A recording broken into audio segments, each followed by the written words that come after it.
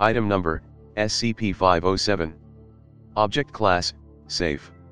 Special Containment Procedures, SCP-507 is allowed free roam of the facility, obviously barring anything that would breach security or safety protocols. Anytime SCP-507 leaves its private quarters, it must be accompanied by an agent, mostly at this point to make sure that it does not shift without the facility's knowledge. SCP-507 should not be physically touched if there have been more than 2 weeks since its last shift. The risks inherent in disobeying this protocol make the action its own punishment, should the issue of disciplinary measures ever come up. When SCP-507 undergoes a shift, faculty will be informed to keep an eye out for its eventual reappearance. It also has a tracking device implanted into it, and a daily signal check should verify whether or not SCP-507 has returned from its trip. If it reappears in or nearby the facility, SCP-507 will return to its quarters on its own. Otherwise, a retrieval team of 3 plainclothes agents may be sent to provide transportation back. Upon successful return, SCP-507 can be the subject of various physical tests up until 2 weeks after each shift. It is worth noting that SCP-507 is allowed a computer with an internet connection, via a proxy which strictly limits what information can be uploaded, and to where, in its room, and may petition to use /meet with /act as a test subject for safe or Euclid SCPs that do not affect mental functions negatively or carry an infectious trait. This is a result of SCP-507's persistently clean record, and the implication that if SCP-507 was ever going to be a security leak, it would have used its faux teleportation powers to do so already. It is also worth considering that SCP-507 is actually below average in most physical traits, and that in even worst case scenarios any SCP agent should be more than capable of carrying out a termination order. Description: SCP-507 is a Caucasian male with blonde hair and green eyes, sporting no other outstanding characteristics besides being somewhat overweight and speaking with a vague accent of disputable origin. Although SCP-507 has an already established name due to its unremarkable upbringing, it seems to find entertainment in forcing those it meets to give it a nickname in lieu of divulging this information. Thus SCP-507 will now respond to the names Tommy, Steve, Bruto, Guy, Houdini, and Grabnoke the Destroyer. SCP-507 was originally recovered from the Blank Asylum, when standard surveillance following repeated successful escape attempts brought its abilities to light. All records of this incident were confiscated, and SCP-507 was taken into custody under the pretense of moving it to a more secure facility. The original theory was that SCP-507 possessed some form of teleportation ability, as it would suddenly disappear and eventually reappear in a different location. Subsequent interviews with the subject did verify that its ability could be used in such a manner, but that it was merely a side effect for its main affliction. SCP-507 holds that during its periods of disappearance it is actually displaced into a random alternate reality. The landscape generally stays the same, but the inhabitants and climate of the parallel world often do not.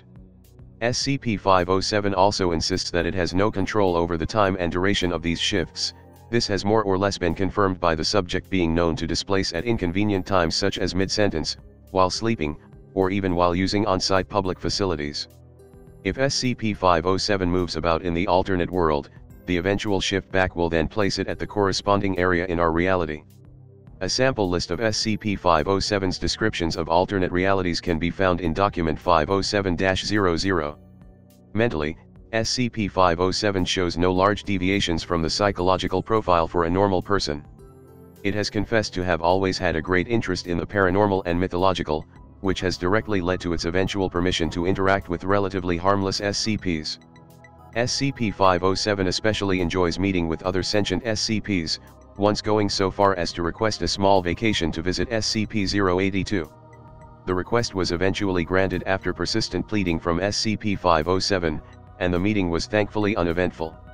Document number 507-00, a sample list of SCP-507's supposed extradimensional travels, along with any demands made by it after returning. Subject arrived in complete darkness, leading it to assume that the current location was indoors or subterranean. After fumbling about for a possible way out, subject heard a sound akin to muted breathing nearby. Subject then decided to curl up in the nearest corner and wait it out instead of risking a blind confrontation with an unknown creature. Request: a standard flashlight, which it now always carries on its person. Subject appeared in a replica of the facility, although apparently fallen into disuse. Further exploration led to the discovery of various corpses strewn about the area, all heavily decayed and covered in an odd type of mold.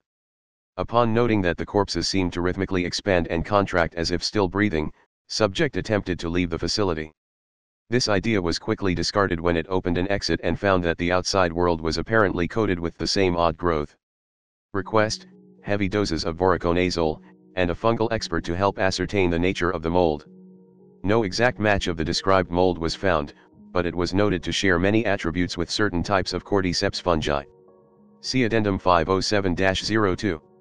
Upon reappearing, subject was reported to mutter "so many spiders." Subject refused to elaborate. Request: a handheld firearm of any type. Request was granted under the stipulation that said firearm is specifically built to only use rubber bullets. Subject once again appeared in a pitch-black location with breathing nearby. Upon turning on its flashlight, subject was surprised by a man wearing a black business suit and sunglasses, with an impossibly wide smile. Said smiling man was apparently leaning in toward SCP-507 when it turned on the light, the end result being that their faces were almost touching. Smiling man then remarked "back so soon," before subject switched the light off again, discharged all the rounds in its firearm at the general vicinity of the man, and once more curled up into the nearest corner until shifted back into our reality. Request: none. Those with Level 2 security clearance may read a full list by accessing document number 507-3B. Those with Level 2/507 security clearance should also see Interview 507G for evidence of a particularly noteworthy shift. Addendum 507-00, Agent Blank went missing unexpunged at the same time as SCP-507. A full-scale search was launched to find either of them, only for SCP-507 to appear a week later. When questioned, it said that Blank was holding onto its shoulder when it shifted, leading to both of them to appear in an alternate dimension where expunged. During the ensuing chaos, SCP-507 lost contact with Blank and could not relocate him before it shifted back into standard reality. A new protocol has been placed in light of this.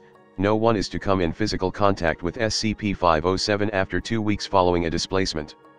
Re-evaluation of previous incidents has shown that there have always been at least 2 weeks between each, so this time frame will be the only safe time to touch SCP-507 until further notice.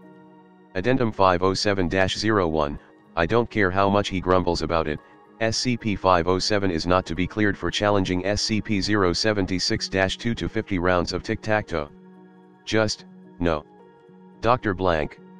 Addendum 507-02, fungus encountered by SCP-507 seems similar to that resulting from experimentation with SCP-407.